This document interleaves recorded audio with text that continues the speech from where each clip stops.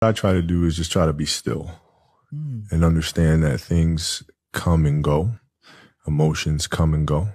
The important thing is to accept them all, to embrace them all, and then you can choose to do with them what you want versus being controlled by emotion.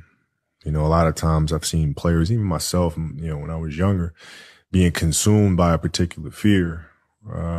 And to the point where you're saying, okay, nah, it's not good to feel fear. I shouldn't be nervous in a situation like that.